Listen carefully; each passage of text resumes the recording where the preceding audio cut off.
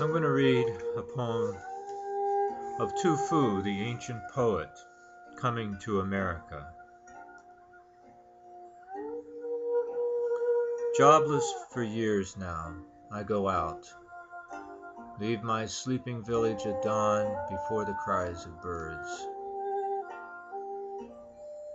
The road to a career cut off, I make myself another path. Ship for America on a dark freighter, crowded with bodies and voices. I cross the border from Canada, make my way south through the night. With a sack and walking stick now, I tread the roads of West Virginia, back from the river towns. Down quiet hollows, up the foothills from the farms, nested on rocky hills. Once an hour, a pickup truck may pass. Here time isn't measured so. People sit out on porches, call to neighbors to sit a while.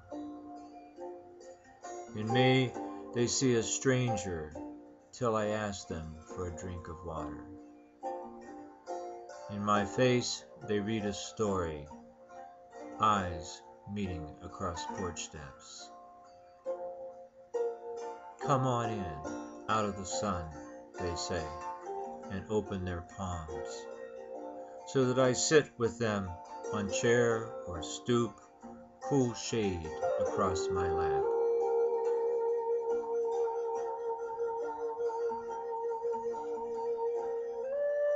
Dogs run about the fenceless yard, spring water in a clear glass jar. I've traded hope for acceptance, find myself among new friends, in a land I was meant to know.